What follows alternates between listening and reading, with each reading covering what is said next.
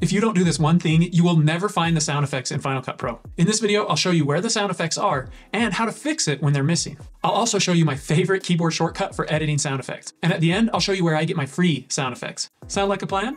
All right, in Final Cut Pro, go up to Window, then go down to Go To and select Photos, Videos, and Audio. Or you can press the keyboard shortcut Shift-Command-1. Or what I usually do is I just click on this button right here to show and hide the audio sidebar. In here, you'll see photos, music, Apple TV, and sound effects. And we have thousands of sound effects in here. If you don't see these sound effects in here, it's most likely because you didn't download the additional content that comes with Final Cut Pro. When you buy Final Cut Pro, it comes with this supplemental content. It's 1,300 sound effects and some preset effects, as well as some pro video formats. So if you haven't downloaded it yet, I'll link to this in the description below, but you'll just follow the instructions. So after you've downloaded and installed Final Cut Pro, you should see it in the menu up here. So with Final Cut Pro active, I'll go up here to Final Cut Pro and I'll see this little button or this link right here, download additional content. That will open up your preferences and it will find the update for you and allow you to install it. I've already installed the additional content, so it's not showing up here. But if I hadn't, it would have an update now or install button. So this is the sound effects browser. All the sound effects will be listed down here and you can scroll through and find them. You can quickly sample one by double clicking on it or by pushing this play button next to it. You can also skim the sound effect up here and I can move my playhead wherever I want and then push the space bar to start the play. I can search for different sound effects right here by clicking on the search bar and entering a term. Here's a race car driving by. I can also click up here on this effects button here and you'll see it organized by category. So I have a bunch of sound effects. And then if I click here, I have these iLife sound effects and all their different categories. I have some theme music as well. And then this is the supplemental content that comes with Final Cut Pro. Is your mind blown? All right, let's add some sound effects to my project. I've got this video of this bad boy down here. He's getting busted. So I want some sound effects to go with that. Let's find some police sound effects. I'll click on the search bar and search for police. And let's see here, police dispatch. Let's try that one. That sounds pretty good. Let's try police station. No, that sounds inside. Okay, so this is the one I want. And I can drag and drop this into my timeline and it will add the entire sound effect. If I want just a section of it, I can click and drag on the preview up here and get just a section of it. I can also adjust my in and out points by clicking and dragging on the ends of them or by moving my playhead and pressing I for in and O for out. Let's try this right here. And now I can drag and drop this section into my timeline. Let's hear that. That's pretty good, right? I want to add this police pull away, like somebody's on the scene and they're leaving. So another way I can add it is move my playhead to the beginning. I'll select my audio effect and I'll press Q and it will add it, connect it to the clip wherever my playhead is. So if I move my playhead here and press Q, you'll see the sound effect is added right there. I can also select my sound effect and move my playhead wherever I want to insert it. And I can press W. It will insert my sound effect, splitting this clip into two sections. I can also overwrite whatever's in the primary storyline with a sound effect. I'll select my sound effect and then I'll just press D to overwrite it. You'll see it inserted it where my playhead was and it overwrote whatever was in the timeline. It replaced it. If I want to just add the sound effect to the end of my timeline, I'll select my sound effect and press E to add it to the end. I can also use these little buttons right here to do the same thing.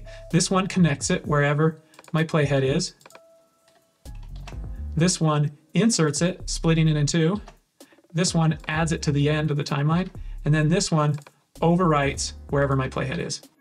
All right, now that I've got my sound effects in the timeline, I can edit them just like any other clip. So I want to take this one with the cop pulling away, and I want to put that later. So I can click and drag on it and move it around just like I can other clips. I can't move it above my timeline.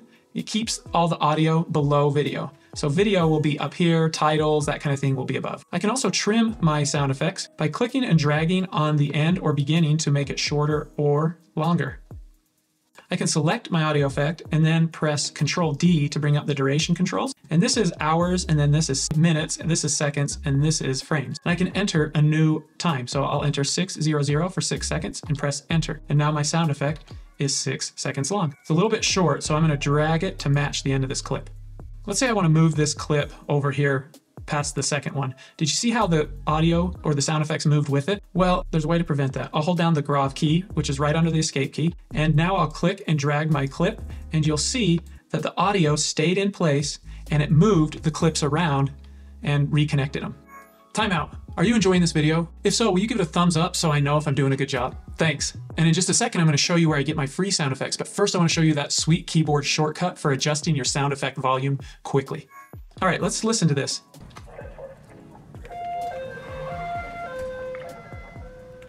Sounds pretty good, but the levels are off. So let's select this clip down here, the police car pulling away, and we can adjust the volume of it. But first I want to make my audio more obvious. I'm going to click this appearance button and make it taller. There we go, now we can see it. Now I can hover over this line in the middle and I can click down or up to change the volume. If I hold Command while I do that, it moves it 1 decibel at a time.